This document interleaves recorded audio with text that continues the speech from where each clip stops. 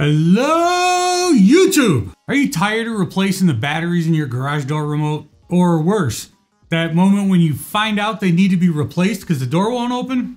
Are you tired of climbing a ladder and pushing a button to program the built-in opener button every time you get a new vehicle? Or what about when a friend drives and it's raining when they drop you off and you have to stand there in the rain punching the code into the little panel, all the while getting wet? In this 5-minute fRYEday episode, we're gonna fix all those problems. Hi, welcome to the channel.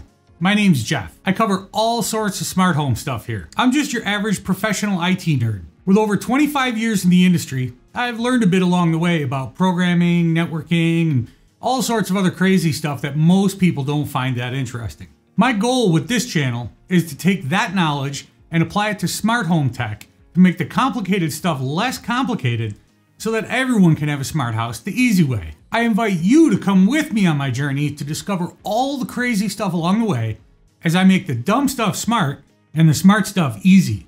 The rye I've chosen for this 5-minute fRYEday video is Jefferson's Ocean Voyage 26.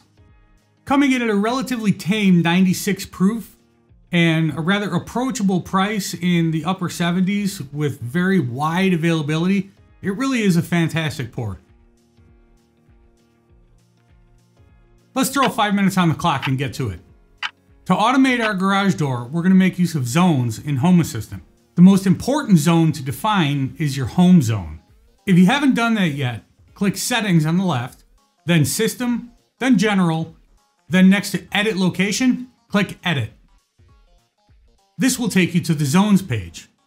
Drag your home zone around until it is centered on your house. Now that Home Assistant knows where your house is, you can use that to take actions based on whether you're at home or away. This is done using the companion app on your mobile device, which requires being able to communicate with your Home Assistant server from the internet. I've already done a couple different videos on how to put Home Assistant on the internet, so I'll leave links to those in the description in case you guys need to set that up. You'll also need to have your garage door opener connected to Home Assistant.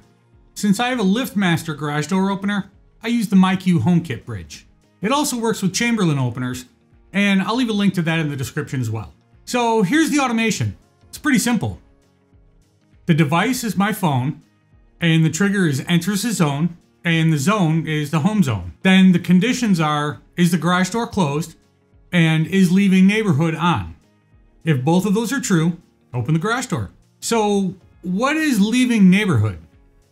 Well, since the home zone encompasses a bit of the neighborhood, as well as a couple of the neighbors' houses, sometimes when we would visit the neighbors, my garage door would go up and down because we were right on the border of being home or not home. So I added a button to my dashboard called Leaving Neighborhood. If we're just going to see the neighbors or going for a walk around the block or whatever, then we turn that off.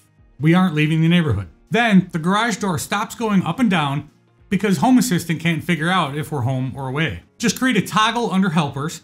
I called it Leaving Neighborhood. Then I just threw a mushroom template card on the dashboard and the action was toggle. If it's on, the default state, then the button is green. If it's off, the button turns red. Works great.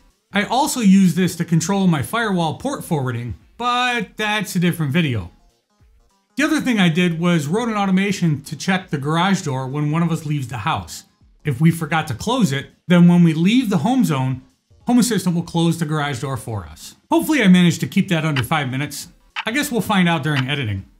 I really do hope that you enjoyed today's video.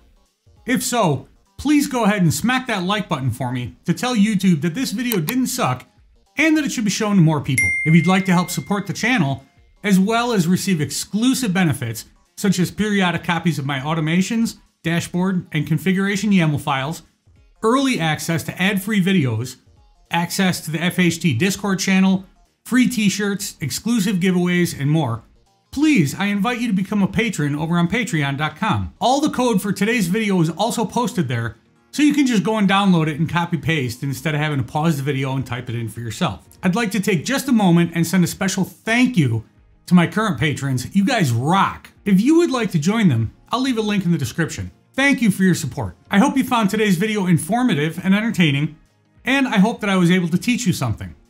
I hope that if you pick up this rye, that you like it as well. It really is a good one. I hope you liked today's t-shirt, link to that in the description as well, and I look forward to seeing all your smiling faces in the next video.